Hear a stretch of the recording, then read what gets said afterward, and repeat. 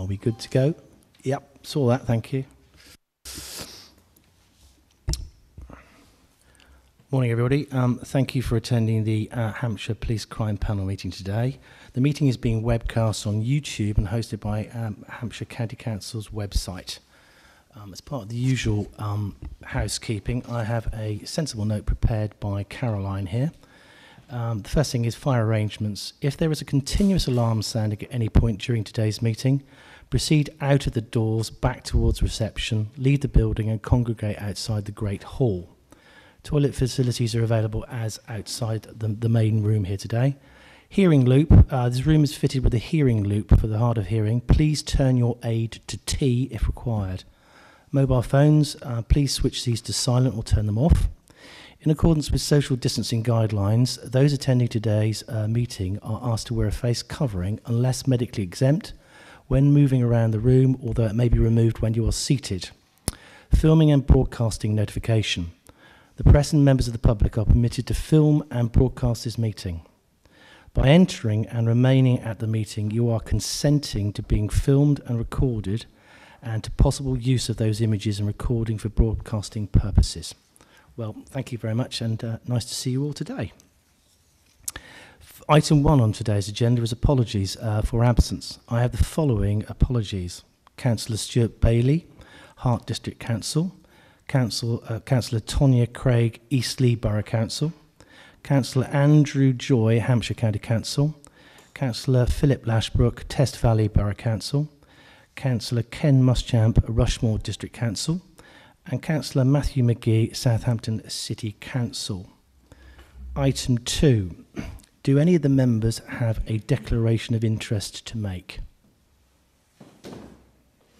For the avoidance of doubt, whilst having worked with or otherwise being known to individuals being proposed under item 3 of the agenda may constitute a personal interest, members are not required to declare this unless they wish to do so. Thank you. Item 3, proposed appointments of members. Colleagues, you'll find these on pages 5 to 10 of your information packs available to you. This report and subsequent addendum from the Democratic Support Officer to the panel sets out the proposed appointment of 2 Labour local authority co-opted members and 2 independent co-opted members of the Hampshire Police and Crime Panel. I would invite Caroline to introduce the report. Caroline, thank you. Thank you. Good morning, members. As Peter explained there today, there is a report in front of you. It outlines the appointments to the panel this year and how the panel intends to be politically proportionate to meet its balanced appointment objective.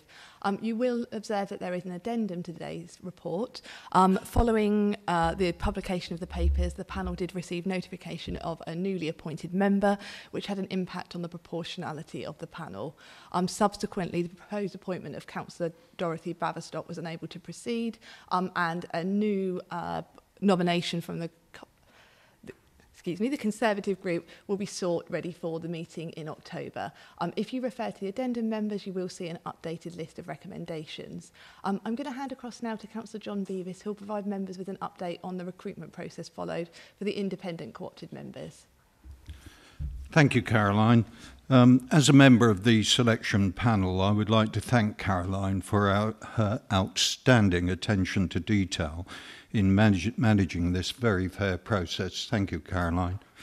The roles were advertised on the Hampshire Police and Crime Panel website, Hampshire County Council online job website, and social media.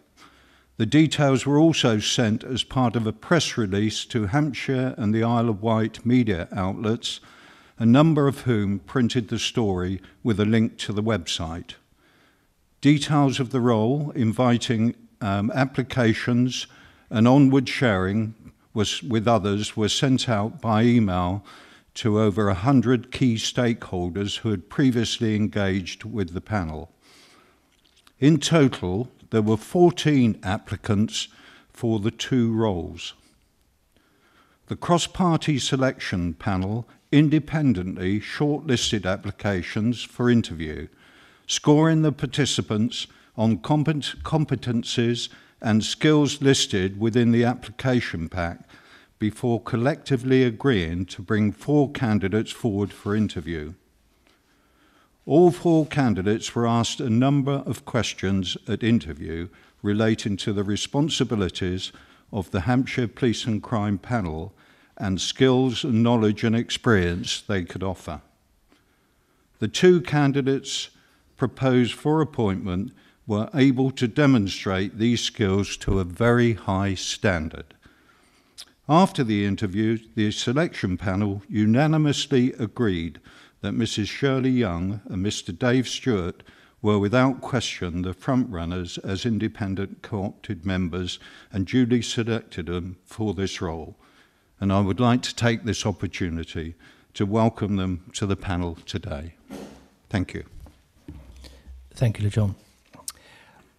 I now invite the proposed members to introduce themselves. First of all, Councillor Tony Jones.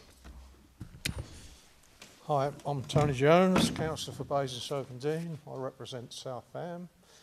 I was on the panel last year. It was very difficult last year because we were doing it on Zoom, and I won't hide that factor.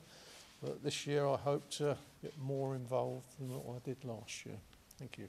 Thank you, Councillor. I now invite Councillor Matt Reynard. Hi everybody, my name is Councillor Matt Reynard. I'm the councillor for small ward Coxford in Southampton, also on the Shadow Cabinet in Southampton for community safety. Thank you very much for having me along to join the panel today, and I look forward to working with you all as we go forward. Thank you. Thank you, Councillor Reynard. Probably not needing much of an introduction, I now invite Dave Stewart to introduce himself.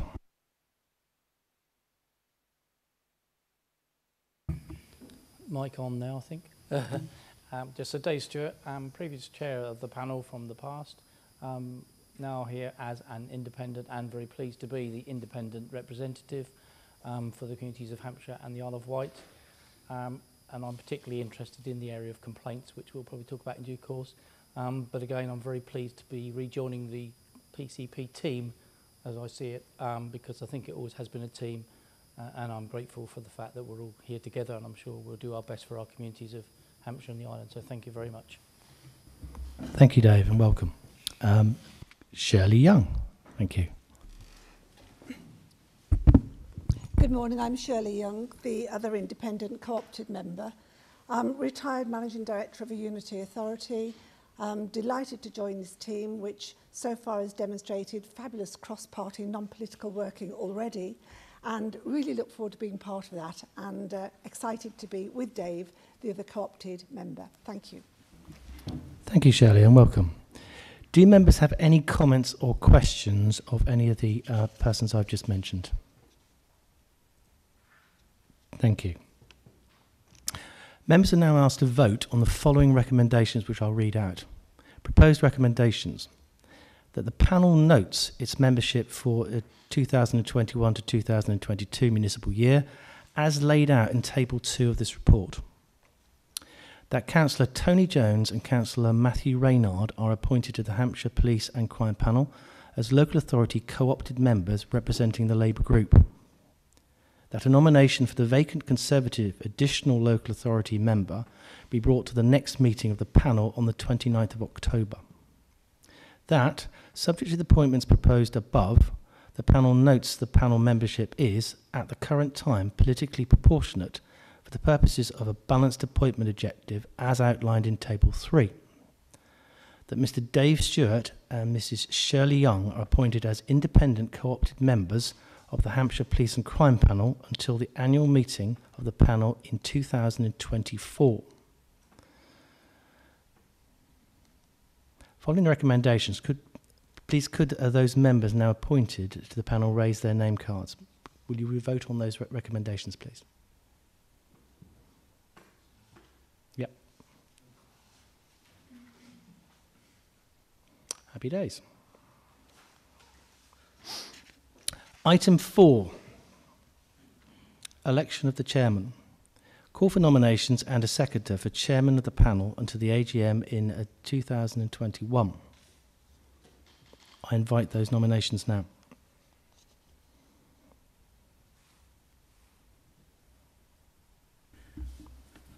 like to nominate Councillor Simon Bound, please. Thank you. Could I have a seconder for that, please? I'm happy to second that proposal. Thanks very much. That's good. I would now invite the elected chairman to come forward.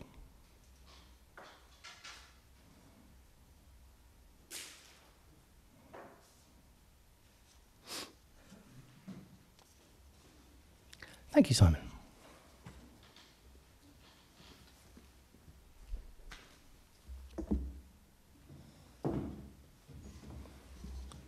The chair will now carry on as per the script kindly prepared by Carolyn. Thank you very much.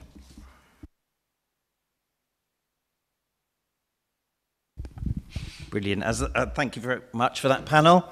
I just need to find my instructions from Caroline because we know they exist. Right, so first of all, it's my job to call for nominations and a seconder for the role of Vice Chair of the panel until the AGM in 2021. So do we have any nominations? Let's go to John. Could I nominate Mr. Dave Stewart, please? Thank you very much, John. Seconder? Seconded, Chairman. Brilliant, thank you, Trevor. Any other nominations? No, in that case, Dave, you are successfully appointed as my Vice Chair. Did you want to come and join me?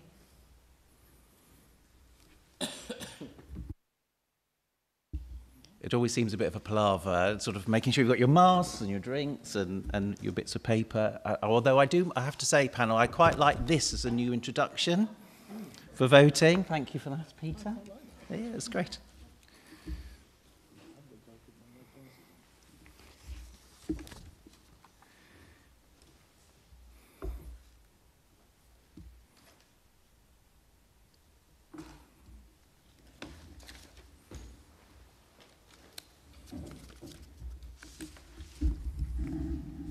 Chair, with your approval, just to make a couple of comments. Yes, certainly. First of all, personally, thank you very much, panel members, for putting your faith in me as a Vice Chair. Hope I will meet that expectation. But to be honest, more importantly, I want to congratulate Simon Bound for being Chairman of the Police and Crime Panel.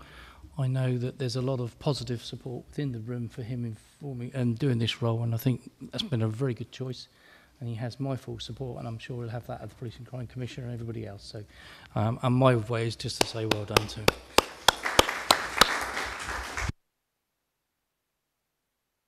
Thank you very much, Dave and panel. That's very kind of you. What I've noticed as well, because we are so far away, I'm going to have to keep doing a lot of this. So do forgive me. So next, it's on to item 6, minutes of the previous meeting.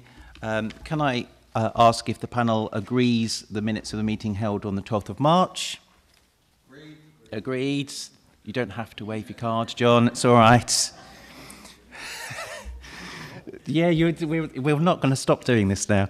Item 7, questions and deputations. There are no public questions or deputations received at today's meeting. Item 8, we go to Chairman's announcements. First of all, I think it's really important for all of us as a new panel to welcome our new Police and Crime Commissioner. Donna, welcome to the panel. It's great to see you. And also to welcome those new members. So, of course, we've had a round of elections, probably more elections than we've had in a long time, in all those ones that were delayed. So welcome to the 10 new members of the panel that we have, including our 2 new independent co-opted members. I think it's also, just building on some of the things that Dave has said and previous members, do you know what, this is a fantastic panel to be part of. And I can absolutely, hand on heart say it's one of the most interesting, one of the most rewarding bits of work I've done as a councillor in my last 6 years. So I think it's really important to thank those people who have put so much work in over the years. So sadly, we no longer have Jan Warwick as our chair, but she's now on the executive board for Hampshire County Council, so thank you very much to Jan, and also our really hard-working 2 previous independent members of the panel in Bob Purkis and Michael Coombs, which I certainly believe will be people who leave quite a hole for us as a panel, and see it as my job as a chair to sort of really sort of build back so that we can make sure that we fill those gaps. And I'm really grateful for our 2 independent members. I think you'll really help us with that. The other thing that I'd just like to say as far as Chairman's announcement, I have this morning been presented with 9 copies, and I'd just like to make sure we minute the titles of the book, if that's all right, Caroline. For the book, The Hidden Hancock File, A Whistleblower Silence, The True Story of How It Happened by Stephen George.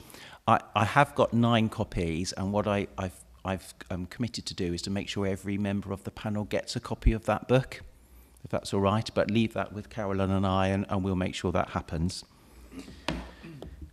So that's all the announcements that I have as the chair. Now I'd just like to pass over to Donna as far as the Police and Crime Commissioner's announcement. So welcome, Donna. Thank you very much, Chairman, and good morning. I'd like to start by echoing some of Dave's comments to say a huge congratulations and well done to Simon for taking on the role of Chair of the Police and Crime Panel. And actually, I think, a very deserved thank you as well to Dave for the term of office that he served as the previous Chair. And I think he did, a sterling job in keeping everyone motivated, happy, moving forward. And from what I can see from the meetings I've watched online, working as a team, which is, you can't ask for more than that, which is great. And I'm pleased that Shirley's picked that up already, that there's obviously a team atmosphere. It's slightly an odd position, isn't it, really, with me, because, I'm not directly part of your team, although I really do feel like I want to be, if I'm honest with you. So I'm hoping that this is a start of a new chapter. It's quite a new panel now that's constituted. And obviously I am a new Police and Crime Commissioner.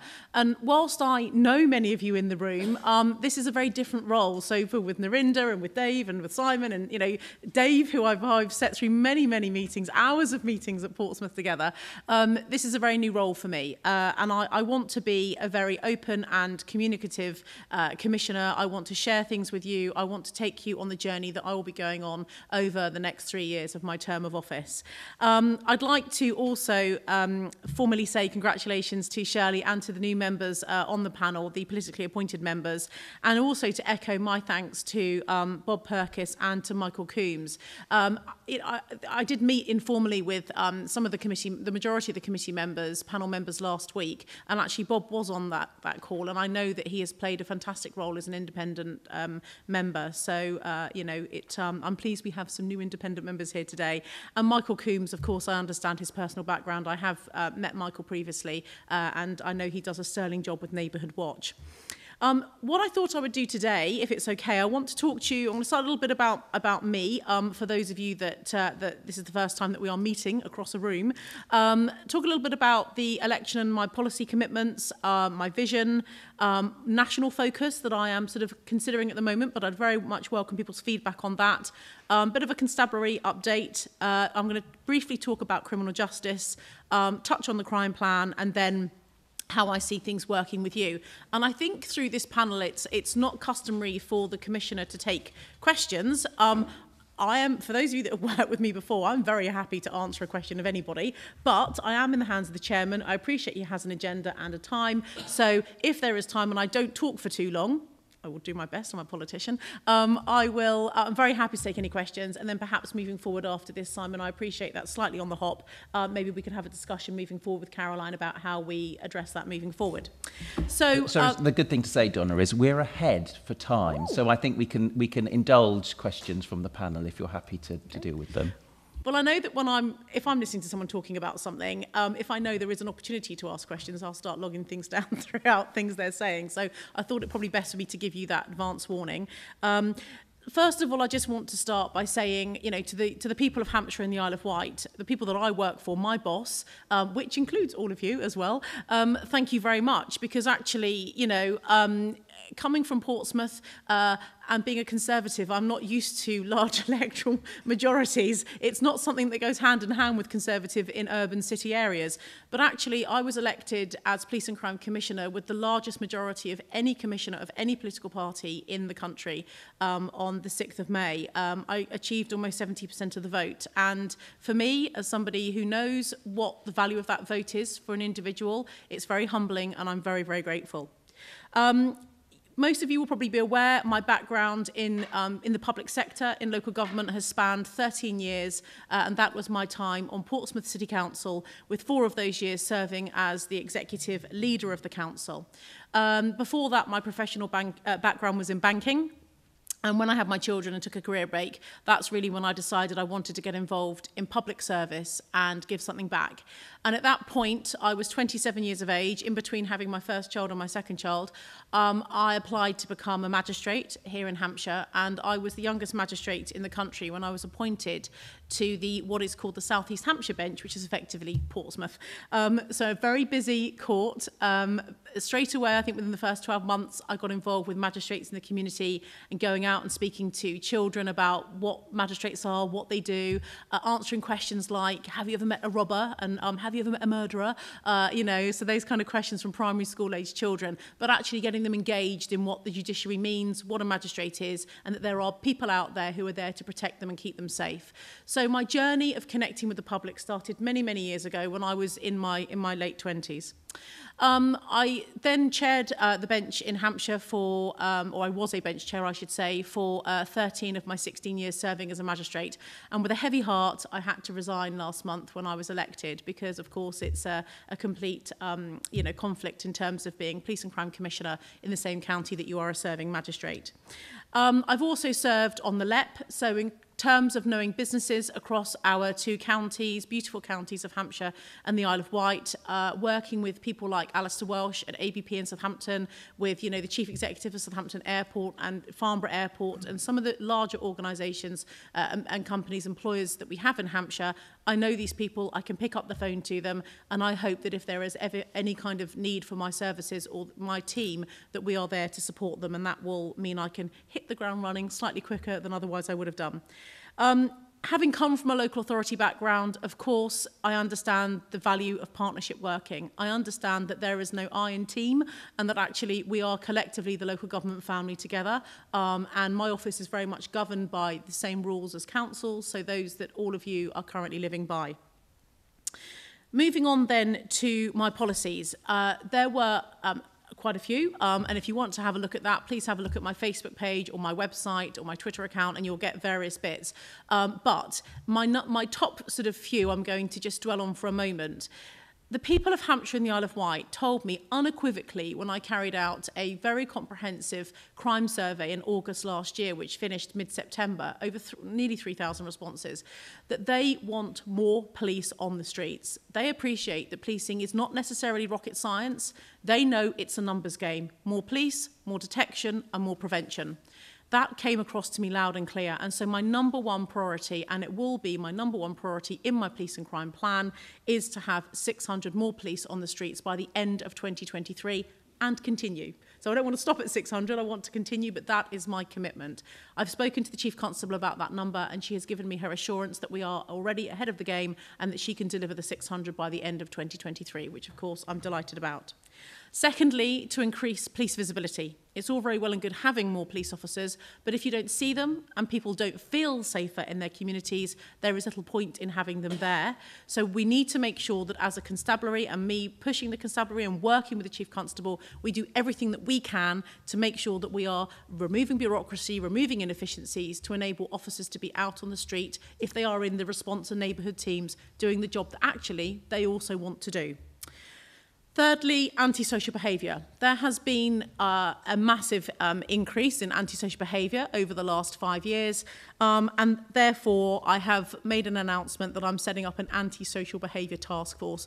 And those of you that are also CSP chairs or cabinet members, I've got meetings in the diary, and I'm sort of talking to you and explaining to you how I think that the task force should work. Of course, it will be collaboratively, so I really want to get everyone's feedback, so all CSP chairs, CSP managers and cabinet members, so that I can make sure that it's going to work for all of you as much as for my office and also for our district commanders, because I think that's a kind of 3-pronged attack really there.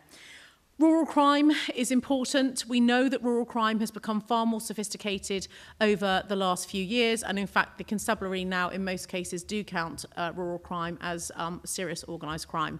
This is not opportunistic lead thefts anymore. It is very often of an organised nature, and as a consequence it has been escalated within the constabulary, as you may have expected, but that was certainly one of my policies.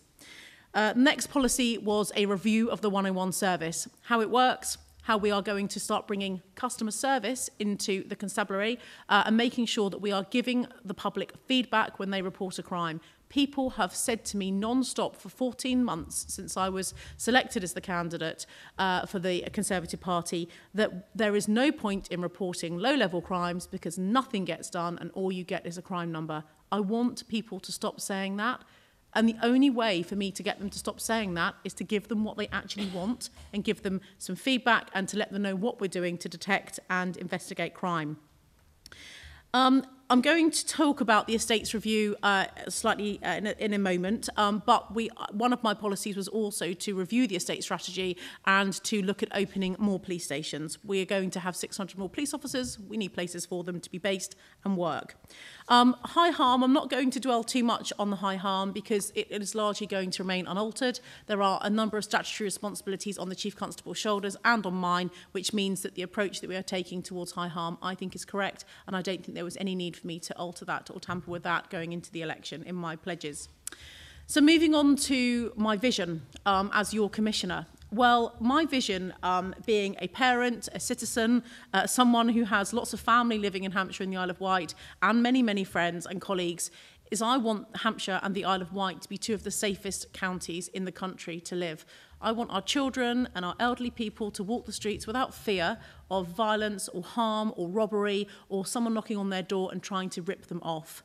I think it's the least that we can do. It's such an important public service, policing, and the criminal justice system, which I'll come on to, and we need to make sure that that's working well. And I think that the role of the Commissioner is to make sure that the wheels are oiled and everyone is working in the right direction. And where there are issues, I'm highlighting them, I'm spotting them, I'm listening to you and other colleagues telling me, and I'm acting, which is very important. For me, one of the best ways and easiest ways to prevent crime and to reduce the levels of crime in Hampshire and the Isle of Wight, and therefore the levels of harm, is to actually prevent young people from becoming criminals in the first place. If you can stop 12 and 13-year-olds from carrying knives and smoking marijuana and then selling drugs to fund their own marijuana addiction and then getting involved with actually some not so nice characters that mean that they start getting involved in more violent behaviours, and then it moves on to exploitation and the list grows, and then they're shoplifting to fund addictions, and then Class B is not enough, they need Class A, and it escalates. You know, we need to not be criminalising children, and we need to be giving them the support and talking to kids at year 9 in secondary schools about smoking marijuana and the harm and risk. It's too late if they've been smoking marijuana since they were 10 or 11. We need to be educating children in the top end of primary, in years 5 and 6 and in year 7, and I've already started some work on the policy around this, because for me at the moment, I used this analogy when I was talking to the panel the other day, but it's a bit like a seesaw. Because of the reduction in spending over the last 9 or 10 years, and because of the pandemic, nearly all constabularies across the country have moved to dealing with pretty much high harm only, and that's what they've been looking at. We've got growing budgets last year and this year, we've got the police uplift programme, and therefore we need to make sure that we are spending money in more preventative rather than reactionary and detecting crime once it's happened. Let's stop it happening in the first place, and I think with some clever commissioning and some inventive ideas, we can really do that. And finally, with my vision, I really want to be highly visible. I don't want anybody in Hampshire and the Isle of Wight at the end of my 3-year term to be saying, what's that role? What does it do? We don't need it. I want them to know what I do. I want them to know what the value is. And I want them to know that I'm there to serve them if they have an issue. I will be sharing lots of information on social media. I have already discussed this with the constabulary about sharing some slightly more controversial stuff, some things that perhaps the police have kept behind the scenes for many years, sharing information, as I did last week, about a forensic unit that I'd visited in Hampshire where we're doing forensic testing, sharing things like that so the public know what they're getting for their precept and what they're getting when they're paying their income taxes. My national focus. So in terms of the national focus, at the the AGM of the Association of Police and Crime Commissioners, APCC, there are lots of acronyms I'm learning.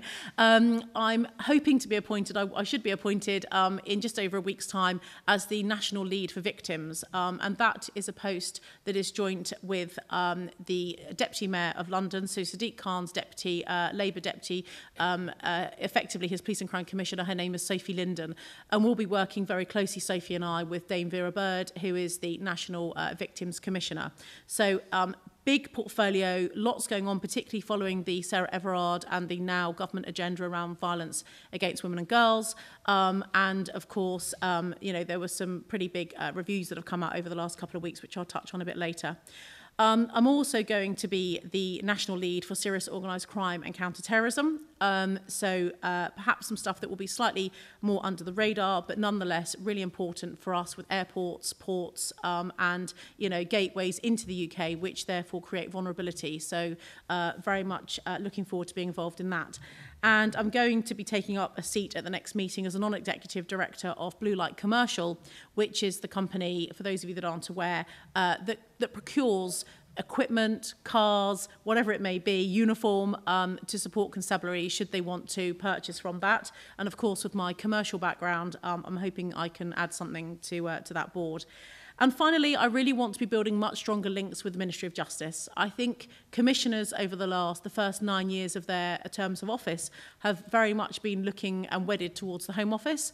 And I think there is a much greater desire now from the Prime Minister and from the government for commissioners to be working across the two key government departments, one being the Home Office and one being the Ministry of Justice. So I'm pretty well connected with the Home Office, but the MOJ, there's a little bit more work for me to do there. So moving on to Hampshire Constabulary. So the Police Uplift Programme, as I mentioned, that commitment there from Olivia Pinckney that they can deliver on that priority that I have of the 600. Actually, since April last year, the Constabulary have recruited 482 new officers and PCSOs combined. Now, that does include, obviously, people replacing people that have left and or retired. But of the actual net figure, so the additional new officers is 252, of which there are 69 PCSOs. At the moment, in the Constabulary, we have 185 special. Well, these figures were as of April, so if you can give me a bit of latitude on 6 to 8 weeks. There are 185 specials currently volunteering, outstanding men and women across Hampshire and the Isle of Wight who are volunteering to help us. And I had a meeting actually last night with ACC Craig Dibden to talk about how we can potentially grow and expand that. Very much want to be encouraging specials into the force. Police officers, we have just over 3,033, PCSOs 246, and in total, when you add in the admin staff as well, the Constabulary has 5,426 staff in total. So that gives you sort of an idea of the quantum of where they're at and where we're looking to move to. In terms of crime stats, I've been looking at these over the last 3 years, so of course I can focus on where I think my commissioning needs to be and where I can be adding the most value. And actually, most high harm and lower harm crimes across Hampshire and the Isle of Wight have dropped throughout the last 12 months, which of course you would expect because of the pandemic, of people being indoors. So maybe not a true reflection of where we're really at. However, there are still some, in spite of the pandemic, that have gone up, and they are particularly around drugs. So drug trafficking, drug possession, and also the possession of offensive weapons. So the majority of that obviously being knives. And also the number of public order offences have gone up, again, because often they're connected to breaches with COVID. So there are some areas, and clearly the war on drugs, we're not winning it, and there is a lot more that needs to be done. Through my office, we do spend £3.6 million per year in commissioning, and it probably won't be a surprise to you in where those areas of spending are. So 25% of the commissioning and the grants that we give out, either through our own direct precept that we receive and or through grants that we are successful in bidding for to the Home Office or to various government departments, 25% of that goes on domestic abuse. And I was in custody in Portsmouth 3 Fridays ago, and there were 15 people in custody at 10:30 in the morning. Half of them were domestic abuse, domestic violence cases. So, and that is not unusual. I asked the custody sergeant, and he said Southampton will be very similar, and so will Basingstoke. So there is a big issue with domestic abuse, and we need to make sure that we are on top of that, and there is more to be done. 30% of the Commission funds grants given out go on sexual violence and supporting victims of sexual violence, and then 24% on supporting victims of crime across the board. We have got we've got lots of bids in at the moment, I think 8 or 9 bids in, but just a couple I wanted to specifically mention, and that is £155,000 that we're currently bidding for to support male victims of rape and serious sexual assault. And also, we have got a bid going in for the round 3 of the Safer Streets. And you'll know that Southampton, Bargate was awarded the first amount of money, around £150,000 in Southampton, to make particularly the park there in the centre of Southampton safer. Round 2 of Safer Streets, money has gone to Charles Dickens Ward in Portsmouth, to Basingstoke, and also to Eastleigh. And round 3 of the Safer Streets is going to be much more targeted around violence against women and girls. The estates review. So our current estates plan is almost 6 years old now. And I think the plan that was formulated was right for where we were at that time 6 years ago, but the landscape has changed considerably. We now, as we know, have the National Police Uplift Programme, and I've already mentioned here in Hampshire and the Isle of Wight the sort of numbers that we are expecting as an increase. In addition to that, we have a growing police budget now, as I say, I'm hoping. I'm not sure if this is wood or laminate, but that continues into the future. Certainly last year and this year, the police budget has increased through the Home Office, which we're very grateful for. And therefore, I am going to be undertaking a comprehensive review, which I've already started actually, of the estates programme, and I'll be sharing information with you in due course and inviting you to briefings and to come and view the estate and come out on visits with me so you can have a look at what needs replacing and the standard that we're trying to achieve, similar to those of the PICs. Maybe not that size, but that kind of quality. In terms of the budget, the total budget that sort of comes through my office, the vast majority of which, as you know, is passported onto the constabulary to pay for their wage bill, is £388 million a year. And I've been on several calls now with the Home Office, including the Home Secretary and Policing Minister, and there is consistent talk of a 3-year spending review coming. Let's wait and see. There has been talk of this before, and it won't surprise you that it didn't happen. But, coming out of the pandemic, perhaps the Chancellor would like some stability with telling people this is what you're getting for 3 years. Who knows? I also am quite open to the Chief Constable attending the panel with me, as and when that would be of benefit to you. If we can be working together on that, of course, your job is to be scrutinising me, but I do appreciate that quite often that means you want to be scrutinising me through asking her some things as well. So perhaps we can work together, and I'll work with the Chair on that moving forward. Criminal justice update. So, having been a magistrate, as I said, for 16 years, this is an area that's perhaps more comfortable for me than some of the new commissioners that have just been elected across the country.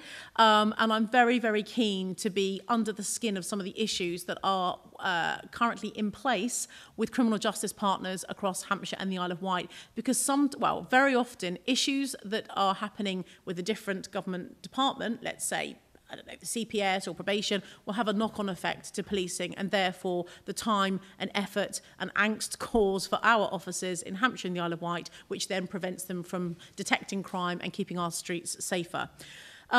The previous commissioner had decided not to take up his seat directly on the Hampshire Local Criminal Justice Board. I have decided to take up a seat on that, and in fact I'm hoping to become the chair as from the next meeting. I have already attended one meeting and working very closely with the Chief Constable on some of the issues that need to be discussed in detail. But for those of you that aren't aware, the Local Criminal Justice Board has the lead circuit judge, who is Her Honour Judge Angela Morris. She's new to our area. She is our new presiding judge based in Winchester. You have the Crown Prosecution Service, probation, the prisons, all of the partners that you would expect to be in the room working together. One of the things that I am very concerned about at the moment as the Commissioner for Hampshire and the Isle of Wight, and particularly focusing on victims here, is the rape cases reported in Hampshire and the number of those that then lead on to subsequent charge and then into, I mean, the conviction rate is out of our hands, but certainly the report to court, as they call it, is quite a key thing. And our numbers here, if you look at National League tables, actually we don't fare particularly well. We do have a new head of the Crown Prosecution Service starting, I think, in about 2 weeks' time. She's coming from the West Midlands, so certainly it's a conversation I need to be taking up and having with her, with the Chief Constable. We'll be meeting her to discuss some of this with her. But certainly I raised it at the first meeting of the LCJB that I attended and made it very clear that it was on my radar. And last week, the National Rape Review investigation well, not an investigation, sorry, the Rape Review was published. For those of you that want to have a look at it, it's a national document, it's publicly available. And again, it really does shine a little bit of a spotlight on the CPS and also on forces, constabularies as well, but making sure that we are supporting victims as best that we can. In terms of rape victims, there is a new process that's now in place where they're able to give a video interview to form part of their evidence in chief when they first go into a police station to report that rape, be it historical or much more recent. HMCTS, Her Majesty's Courts and Tribunal Service, did put out a statement nationally to say that they weren't sure that they could accommodate the evidence being given via TV screens for evidence in chief for rape victims for up to 2 years across the country. I was quite shocked and appalled by that, having just stepped out of a courtroom literally 4 weeks ago, and having had screens in the courtrooms that I preside over in Portsmouth for many, many years. And throughout the pandemic, we've had breach officers from probation, we've had probation officers, we've had even defence solicitors appearing via video link. So sounded like a bit of a cop-out to me. Anyway, I've pushed back and I've been assured that here in Hampshire, we are definitely going to be allowing that process to happen immediately. So that's really, really good news, particularly for victims. I'm also sort of looking out for opportunities of where we can be a pilot area to support criminal justice partners through the Ministry of Justice when they're looking for different initiatives, particularly to tackle the backlog in courts. Now, the backlog in courts is a significant issue for the criminal justice system because the longer that delay between someone, reporting a crime to getting to court, the weaker their evidence is likely to be. And it's also not particularly fair on people who are awaiting trial and or their sentence as well. So actually we are doing quite well here, but nonetheless we do still have a backlog. I think there are around 500 odd cases for the Crown Courts and in excess of 2,000 for magistrates. There is a Nightingale Court, which is a court outside of a courtroom, for want of a better word, for lower level crimes that are operating across the UK, and we have just one here in Hampshire, which is operating from the Great Hall in Winchester, and it's actually Crown Court. It's Winchester Crown Court stuff that's actually going there, as opposed to lower level magistrate type stuff. There are national evidence centres, 20 of those in operation across the UK, where victims can give their evidence from a national evidence centre so that they are not having to be, courts can deal with the COVID restrictions that are currently still in place. Social distancing restrictions lifting after the 19th of July, we're told. The courts will still be operating a social distancing model for a period of time, just until they are assured that they can keep people completely safe. And finally, really, I think on the criminal justice update from me, the wisdom of the privatisation of probation was found to not be so much wisdom in the end. And so that's been deprivatised. I don't know if that's a real word, but anyway, it's been deprivatised as of last Monday. So they are now back to the National Probation Service working with the National Offender Management Service, NOMS. So you will probably may read something about that if you don't already know. New Victims Code came into force in April, and new Domestic Violence Bill has also gone through, which again really puts victims forefront and centre of that. Finally, my police and crime plan. I would say, James, 50% of the way through? We're getting there. I think we're doing quite well, actually. We've had some really, really good sessions. And obviously this is building on the consultation that I did throughout the campaign. And having just been elected, of course, that is my mandate. That's my manifesto. Having said that, my manifesto and my election was based on the things that I thought and what I knew and what the public told me. There is much more that obviously we also need to be consulting on, and I really, really want people's feedback. The document's going to be shorter, snappier and punchier, probably a little bit like me, because I'm shorter than my predecessor, probably a little bit more punchier and probably, what about snappier, but there you go. But anyway, so, I really want to make this document very relevant. I want to make it jump off the page to people. I want it to be the first completely sort of, what's the word I was thinking of? It's sort of a completely interactive plan. So my challenge to James was, I have a brother that has, learning difficulties, and he is academic level is very, very low indeed because of his learning difficulties and his disabilities as well.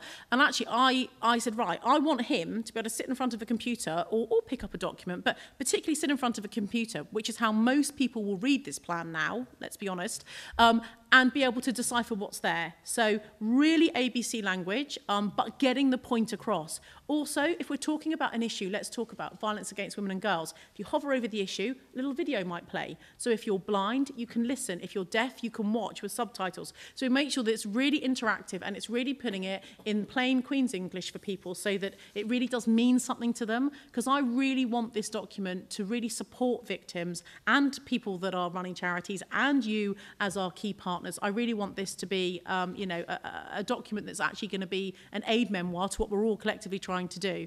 There will be some consultation throughout August and September, and I'm hoping that by the time all of that is done, by your next meeting in October, it's here, ready for sign-off, and we can publish straight after we've got your feedback on that.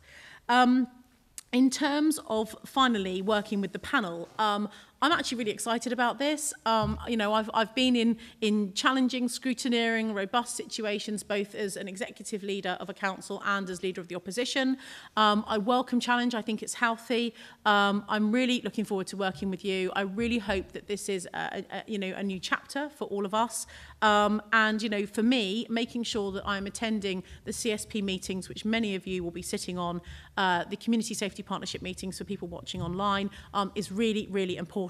And having regular visits and meetings with council leaders, with cabinet members, doing walkarounds with your district commanders is incredibly important, as is working with parish councils and Neighbourhood Watch, who are thousands of eyes and ears out there.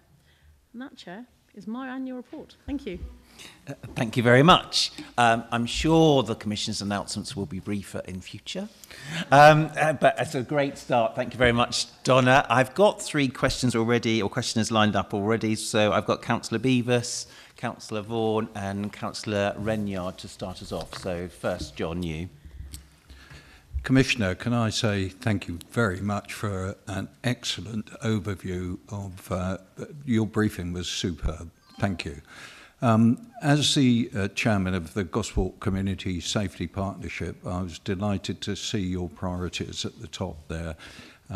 It is something that we get all the time. Where's the bobbies on the beat? There's no visibility.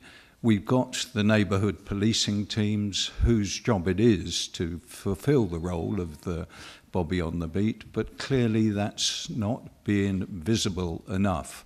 And I was glad to hear that you're enlisting more special constables, because maybe that's where the visibility can come from, with the special constables being the community policing team that wander around and just talk to local people and make them feel safe, make them feel that there is policing there.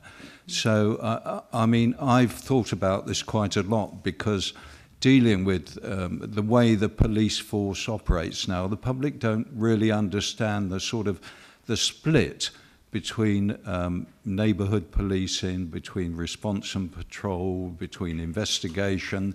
There is a complete split now, whereas the police in olden days, they did everything. Now they don't, they specialise in areas. So I would say thank you for looking at that problem, because it is one that in the community we hear all the time.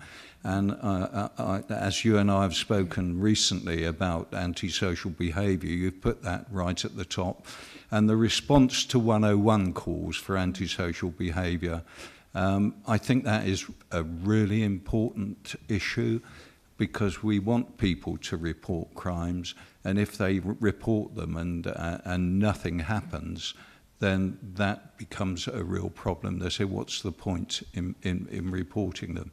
And I think we can actually make more use of this device for reporting crimes. There is a very good app that is not used now, but there's a good app that actually enables people to report crimes immediately, and I think we should work on that, because if you go online to report a crime, it's quite a long process that you have to go through, reporting the crime. Reporting it via the mobile, which most people have these days, is much faster and much more efficient. So those are just some points I'd just like to make across. I don't have a question in that, just thank you for what you obviously identified at an early stage to address some of these real problems on the street. So thank you. Thank you. I'll be very brief with my replies back on these because I appreciate we want to get through as many questions as possible. ASB, really big. Your area, your car park, your churchway, your motor circuit that is becoming there, it's not sort of your little one weekend issue. It's where you have a persistent ongoing issue where the district commander and or your staff could be escalating it up to the ASB task force, and then we can be working together, constabulary, my office and your CSP, on what that solution is. That's absolutely key. So thank you for the support on the ASB stuff.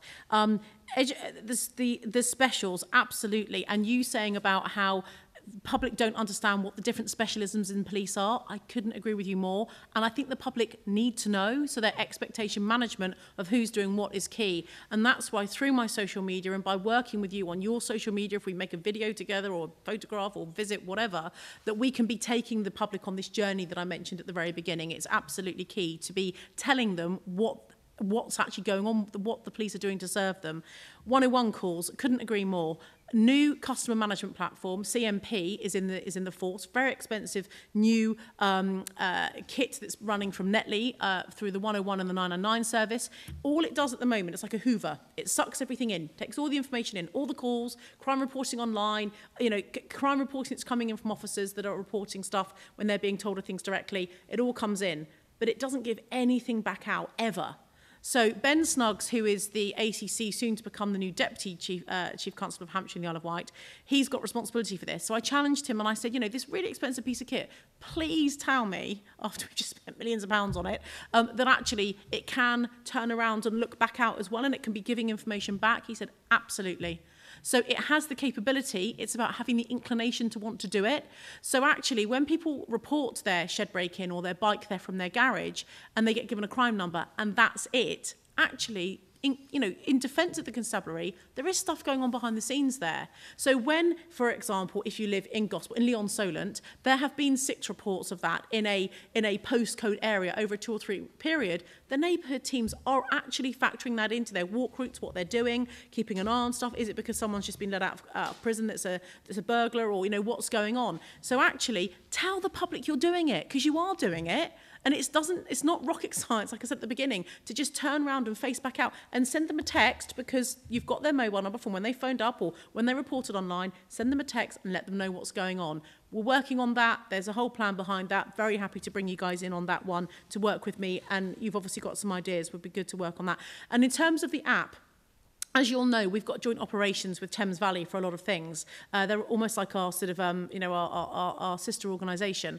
And I've got a meeting next Friday morning with Matthew Barber and the officers in the joint operations unit, where we are moving forward on a discussion around the app for reporting crime. Much easier, much simpler. Young people don't pick up the phone anymore. Everything's done via Messenger. We know that.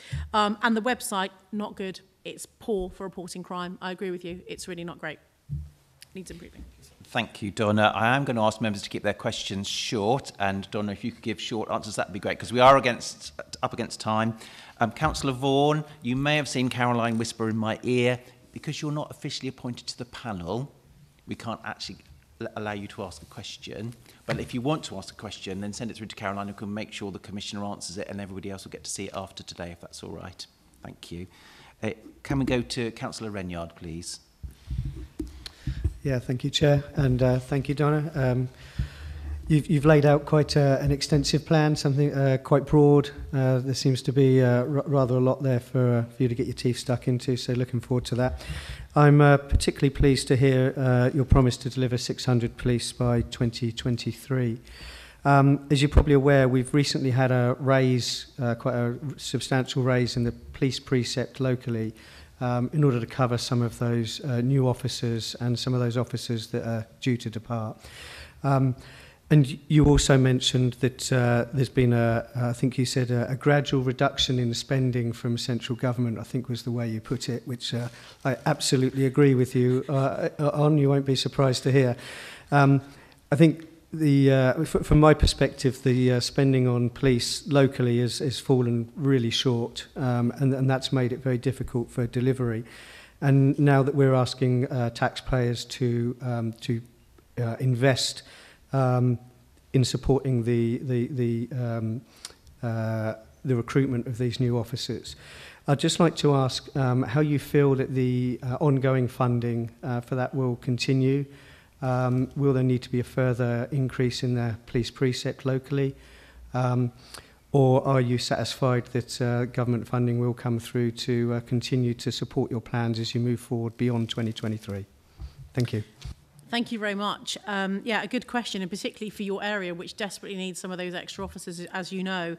The police precept funding is built into our base grant now, so there is no risk of that being taken away. You know, that becomes part of the formula grant that we get from the Home Office each year. So that is protected funding. But beyond that, there's more that we can do. There's more that I can do to be driving efficiencies so that we can go beyond the 600. That's my hope. I can't commit to that right now because I'm only sort of in week 7, but that's what I very much want. But certainly the ongoing issue of funding with Hampshire and the Isle of Wight Constabulary, well, yes, I mean, as you're aware, I'm sure from the funding formula, it's far from ideal. And I have had two conversations with the Policing Minister and a conversation with the Home Secretary about this since I've been elected and, in fact, before I was elected. I think there's unanimity amongst commissioners across the country that it needs reviewing, and from the Policing Minister. So we're in the hands of the Home Secretary and the Treasury, and I will keep you posted. Thank you, Donna. I'm not going to take any more questions, but just so that everybody knows who's on the list, I've got Trevor, I've got Dave, I've got Narinda, I've got Tony, I've got Margot, and then I've got Ian. So, Trevor. Yes, thank you very much. First of all, I was very encouraged about your views on the police crime plan. I think probably everybody knows I've been very critical of that in the past. So to hear what you're actually saying, what you propose to do, I'm certainly looking forward to that. I guess my question really is on 101, for instance. I was a victim of crime in January, went through the normal sort of procedures. The particular individual, I've sent photographs of this particular individual. We know she's operating in other areas in Hampshire, and I've had absolutely nothing back whatsoever, which I found very disappointing. So I know how the victims feel in that respect. So my question really is that you're making the point you want to get sort of more feedback out, etc., and your previous predecessor said much the same, but nothing's actually happened. So I guess the question is, how are you going to achieve that? Yeah, I think that's a really good challenge, Trevor. Thank you for the question. Councillor Cartwright, I should say. Apologies. Because actually, words do come easy, don't they?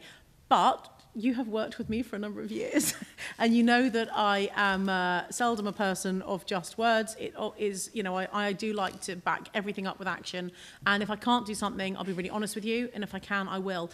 And actually, to my two predecessors, I kind of feel slightly sorry for them because they were, commissioning services and presiding over, police services in Hampshire and the Isle of Wight at a challenging time nationally for this country since 2012 when Simon Hayes was first elected. I'm almost the lucky commissioner that's now been elected at a point when police budgets grew in 2020 and in 2021. We've got that we have a Prime Minister at the moment that seems to like spending money as opposed to previous ones that took a different approach. And therefore, from where I'm sat right now with the Police Uplift Programme, like I said at the very beginning, policing isn't necessarily rocket science. It's a numbers game. More police, more detection, more prevention. That's what it's about. So only time will tell. I can only back up what I'm going to say to you by time. I absolutely take it on board. But for people like yourself who have been a victim of crime and had no feedback, there are some very simple tweaks that I'm challenging the constabulary to say, I'd like you to look at. I think you should be doing this. Why aren't you doing that? And I will continue. I'm very happy to work with you offline on the plan and that particular issue around the CMP. Brilliant. Thank you, Donna. Over to Dave. Thank you. It's a short question, but with a bit of narrative to back it up. So the question is, will you accept a gift of thought? And I'll narrative to go with that. So like probably most members in here, I was really pleased to hear the range of your focus, particularly that it's beyond policing. and takes us into community safety, criminal justice. And as independent members of the PCP team, I'm sure Shirley and I are keen to represent the lay view, because there's a lot of people out there want to feel safe. They want to feel they're being listened to. And particularly the harder to reach groups, I think. I'm very supportive of the deputy, so you don't want upfront about that, because you've just listed a massive agenda, and in my view is you need that support. And the other thing, that the gift of thought is that as a panel, we are here to challenge, but we are also here to support. And I think everybody in this panel would be keen to support you, because your success is our success, and that means our community have got to benefit. That's it.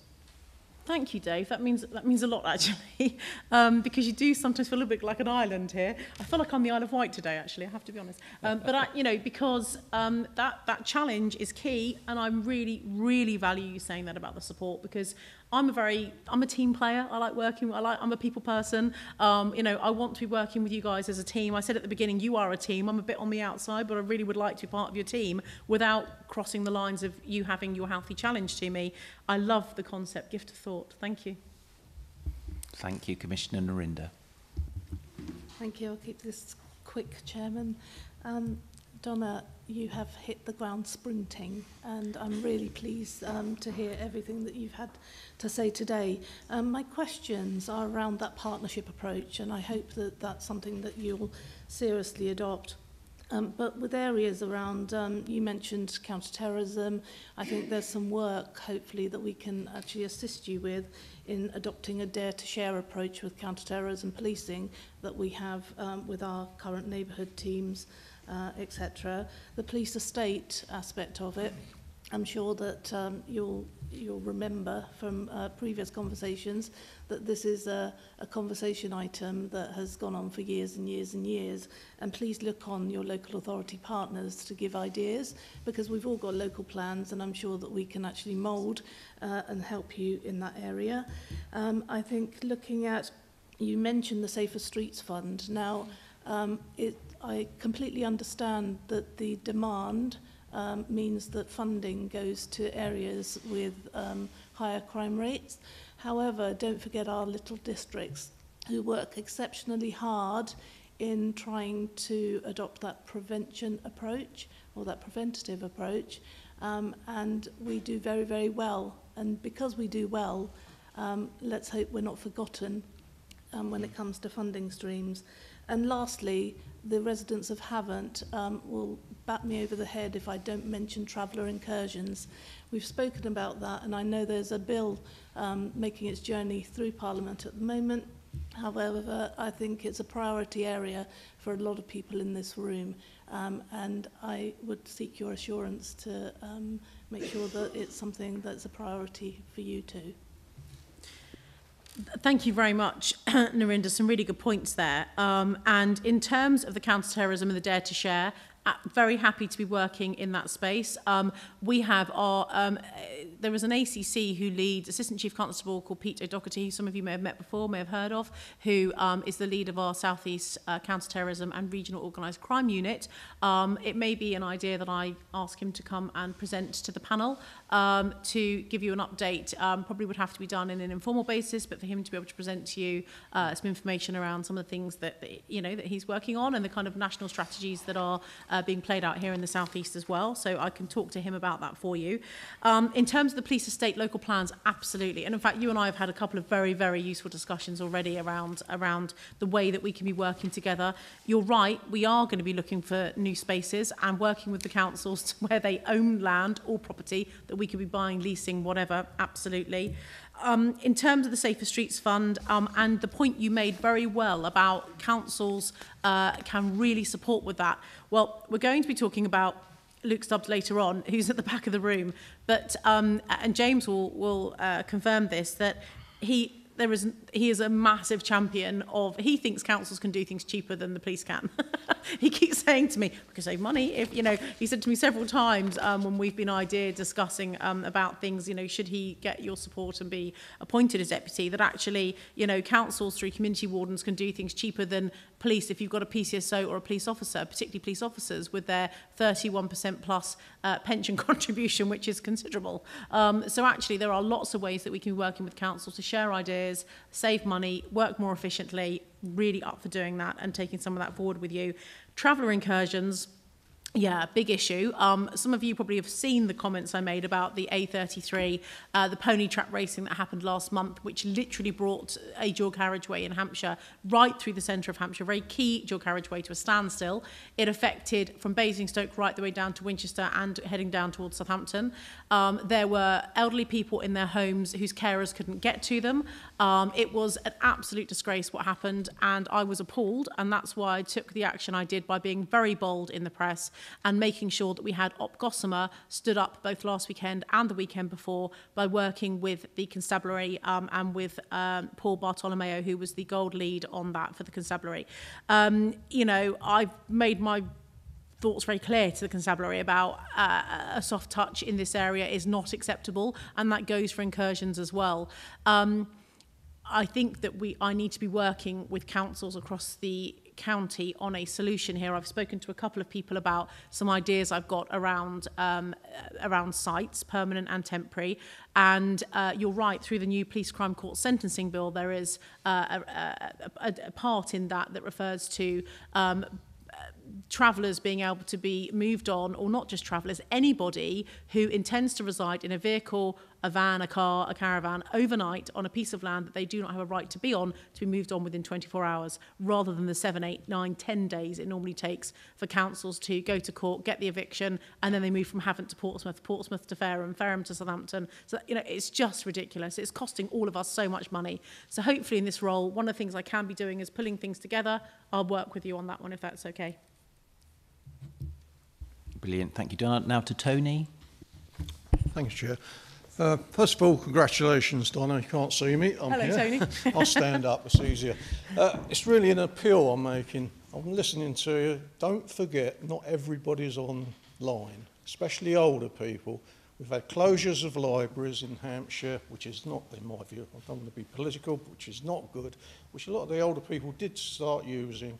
So when we do when you do communications, can you make sure some of it is handed out, leaflets or whatever, because we don't all get online. And I'm most probably the one of them around here who's been forced onto it. But, thank you.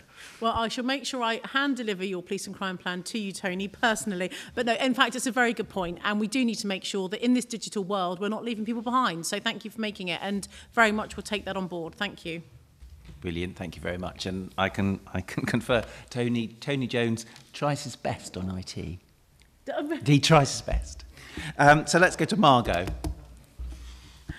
Thank you, Chairman. Donna, good morning. Hello. First point is the Nightingale Court in Winchester is in the Guildhall, not the Great Hall. Oh, apologies. Okay, that's quite all right. We're finding it very useful. Could I also ask for your attention to the reporting of dodgy van type information, suspicious behaviour? Mm-hmm. If you do that online at the moment, it is 30 minutes out of your life and they want to know your grandmother's date of birth. It doesn't encourage people to report the data to the police rather than on Facebook. And I think we really have to work on overcoming that hurdle. The third point is on G&T sites. I was very lucky to have the input of the police when we were looking at our Gypsy and Traveller policy for the local plan. I'm sure all local representatives are working on another local plan. I very much valued their input. I think it is key. And transit sites are so important. And we need to work together on that. And I look forward to working with you. Thank you. Thank you, Margot. It's so important. And in fact, Simon, I have spoken to Councillor Bound about this, and you're absolutely right about those transit sites. And and I also mentioned it to Narinda, you know, and I think I was talking to John about it, those that I've caught up with already that are CSP chairs and or cabinet members, I have discussed this, but I will make sure that when we have our one-to-one that I can go through that. And then I think if I get broad support, it's probably going to be a case of pulling everyone together and taking it forward. But I think it has to be Hampshire. The Isle of Wight actually is separate here, and they have less of a problem, obviously, than we do. But it has to be, I think, a Hampshire-wide approach, because if it's not, it's just, you know, it just shunts the problem onto the next council again. So it's quite a big piece of work, but I'm certainly up for it. I've talked to James and the team about it in the office as well. In terms of the suspicious vehicle behaviour, you're talking about reporting on the Hampshire Constabulary website. Yeah, again, same point John made. It's not great. And ACC Ben Snuggs is absolutely on that, and I'm going to be carrying on working. So if you want to talk to me offline about this, I'd be really happy to catch up. Thank you. Brilliant. Thank you very much. And lastly, Ian. Thank you. Can you hear me? Congratulations. Thank you. And can I just say I'm very heartened by what's within your report. It's really quite wide-reaching. I'm very, very keen to see the police and the constabulary engage with our young people. And I think that more than anything in your report is something that we can take advantage of in actually the antisocial behaviour and the other bits and pieces that come along with it at low level, prior to it, as you quite rightly said, escalating. Will you be working on visiting the schools, and if so, will you be taking along, the community safety partnership representatives, etc., so that there is a cohesive way of working? I think that, you know, we're in this together, and I think that, you know, as Dave Stewart said earlier, you know, we're here to assist, not just to scrutinise. And so that's one point. And the other thing is, I was pleased to see that you're reviewing your estate strategy and looking at quite possibly bringing some police stations back into use. And would that also include an additional few custody suites? Because it's all right apprehending and moving people on, but sometimes the constabulary have a difficult job in moving people on, instead of actually saying, okay, you're going to go and have to cool down for a while, and etc., etc. So I'm not pushing too much away, because you've got a mammoth task, but just a couple of those elements, and I've got many more, but I won't continue at this moment. You've had enough to speak about, I think. Well, they say save the best till last, don't they, Ian? And you know, the beautiful Isle of Wight is somewhere, as I said during the campaign, I can see Benbridge from my bedroom window, so it's very important to me because I look at it every morning. But yeah, I mean, some really good points you make there, particularly engaging with young people, and you mentioned schools. Very, very happy for CSP chairs and or cabinet members for community safety to be coming out on visits with me. I have done a couple of visits already around the county, and I have contacted CSP chairs, you know, where I can to say, cabinet members to say, please come along. I've done something in Southampton, I've done something in Portsmouth, and I'm actually going to Romsey for a walk around with the police this evening. So if anyone's in the Romsey area and fancy joining me and Caroline Noakes, you're very welcome to come on a Friday night walk around in Romsey Town Centre. I'm assuming it's going to be a little bit nicer than Commercial Road in Portsmouth, but there you go. How dare I say that? In terms of the school visibility, it's really important. I've been to 2 schools so far. So I went to a junior school, Hiltonbury, just north of Winchester, a couple of weeks ago. So it was years 4, 5, 5 and 6, so it's primary, and that's part of our Cyber Ambassadors scheme. So through my office, they have commissioned for a number of years the Cyber Ambassador Programme, where they are training up children and in secondary as well, to be eyes and ears and protectors for the rest of their year group, to be sharing, healthy behaviours online, and if someone messages you, what to do, and if someone's sending you an image, or someone wants your mobile number, or, you know, where the red flag should be, what websites are safe, which ones aren't, if someone wants to meet you in a park, what you should do. And actually, it's a really successful programme, but it does mean that we're getting in schools and we're talking to people. And I went to, the other school I went to is Portsmouth High School for Girls, so in Dave's Patch. And actually, it was secondary school, so years 7, 8, and 9. And when I walked in, one of the girls went, "Oh, you're a woman." I thought, well, I'm at girls' school. That's encouraging. So they thought that, like, they thought I was going to be a man because I was a police commissioner. And actually, at the end of it, she said, "Oh, it's been really good to meet you, actually, because you're female." And actually, so even if it's about the staying safe online, or even if it's about being inspirational in some other way, to encourage young girls to have aspiration to want to, do roles that might be upstanding in their communities. But very important. Very happy to do joint visits with you. I am planning on visiting. I have been to the island twice. My next visit is beginning of August. Date's just waiting to be confirmed. I've got 2 weekly catch-ups with Sarah Jackson, all going in the diary now, the district commander for the island. So any issues, please feedback. I'm very happy to bring you in on anything, or any of your colleagues. And I have been to a meeting at the Isle of Wight Council as well, when I came over on the 14th or 15th of June, I think it was. I was supposed to be going to a school next week. That one has had to be postponed because they had a COVID outbreak in the year I was going to. And finally, custody. In Hampshire, at the moment, there would not be an increase in, if I'm opening like Bitton Police Station, for example, which is one that we are looking at very closely and will be opening, next summer, that would not have custody in it. They would still go to the PIC in Southampton, the old Southampton Central, the PIC there in Southampton, in the middle of Southampton. But the Isle of Wight is a different kettle of fish completely. Your needs are different, and because of the unique situation of the island, with you having firearms and you having public order, you actually need to have quite a bit of specialism on the island, because to get it over from the mainland would take too long. So whilst Southampton Basic and Portsmouth have got a PIC, a police investigation centre, you will have a hub, because it will be a PIC plus it's going to have other bits. So we're working through the model at the moment as to what that may look. And when I went over there last month, I did go and drive past Parkhurst, Albany and Camp Hill, because you'll know the Camp Hill situation. And I've also now got a contact who is the lead property person for the Ministry of Justice, so that I can be talking to them about their... there's some provision of Camp Hill they want to keep, but there's a bit that they don't. I'm not saying that's the right location, because I think for it may not, the response times may be too long with that road outside, but I'm throwing all ideas open. Very happy to take this up with you and others in the future, on that as well, on the specifics. Brilliant. Thank you very much.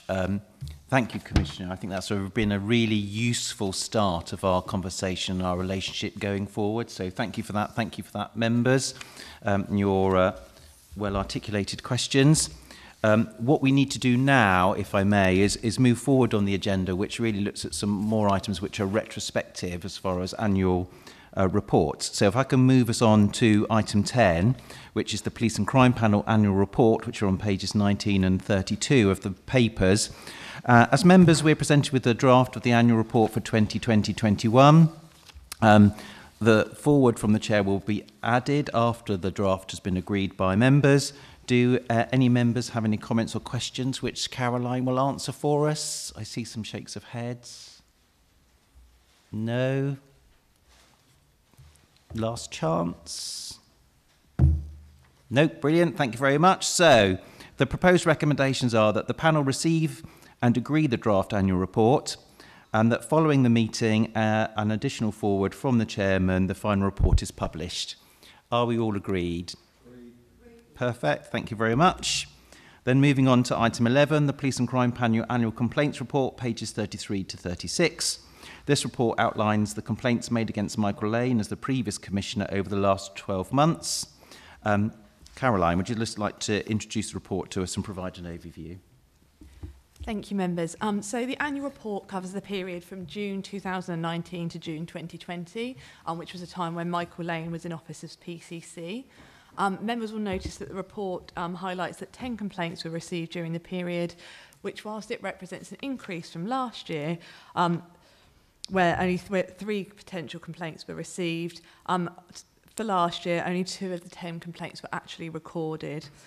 Just for members' information, in accordance with the panel's complaint protocol, decisions for complaints not to be recorded or to be disapplied are taken by the monitoring officer, and they're taken in consultation with the chair of the complaints subcommittee.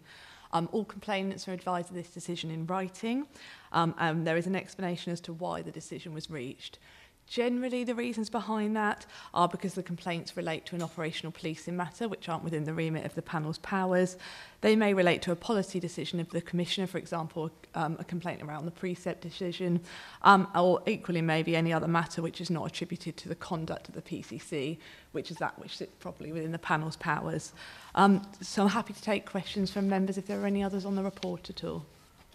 Any questions?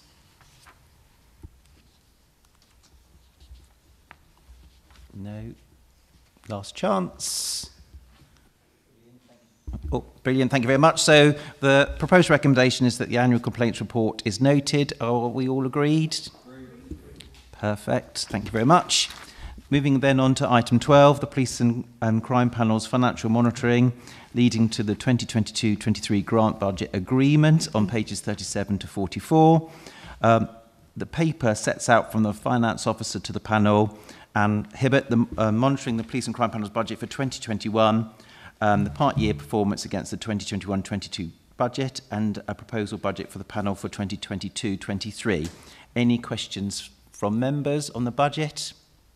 Again, I've got some shaking of heads.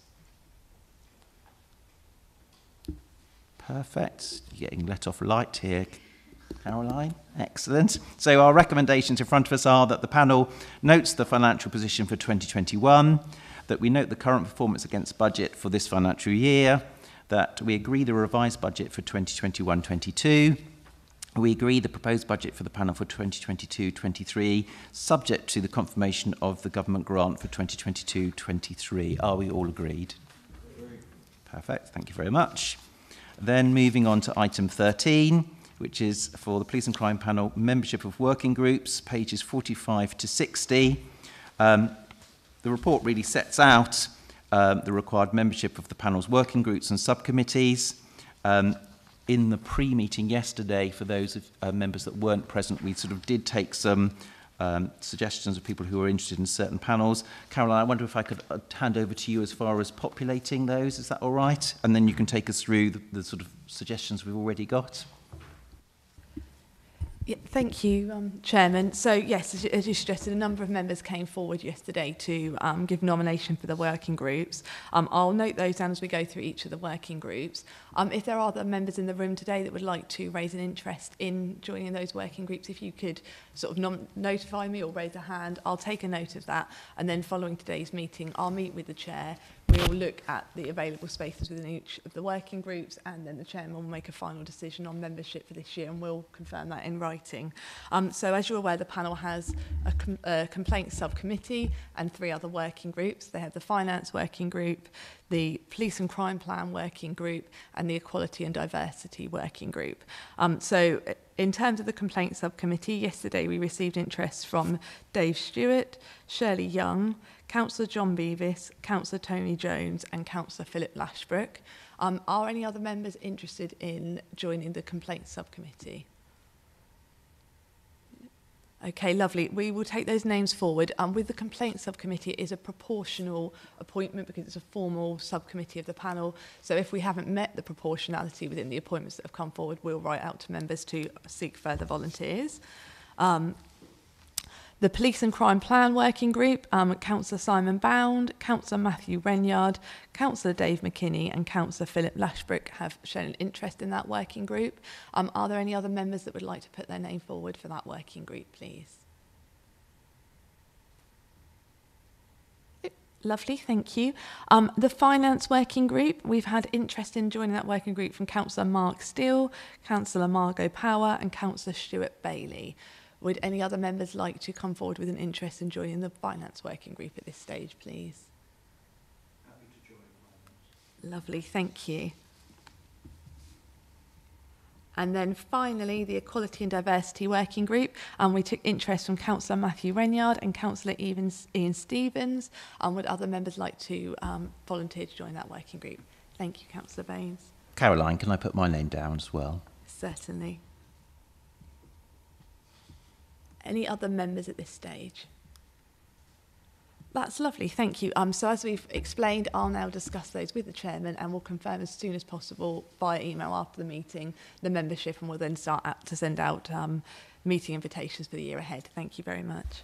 Brilliant, thank you very much, Caroline. We'll move then on to item 14. So the governance update for the Police and Crime Panel on pages 61 to 68. An update to the confirmation hearing protocol is presented on pages 61 to 68 of your pack. Caroline, just to introduce the report for us. Thank you. Chairman, apologies. Before we move on to that item, could we just ask members to agree the recommendation for the previous? Sorry. Thank you. You were quite right. So the proposed recommendation for item 13 is that the panel agree the final membership of the Complaints Subcommittee, Police and Crime Plan Working Group, Finance Working Group, the Equality Diversity Working Group for the 2021-22 municipal year. Are we all agreed? Perfect. Thank you very much, Caroline. Thank you.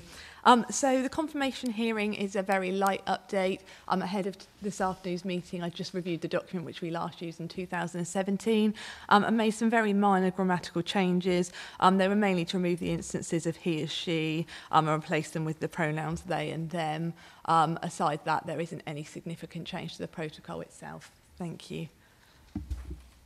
Brilliant. Thank you very much. Any questions on any of that?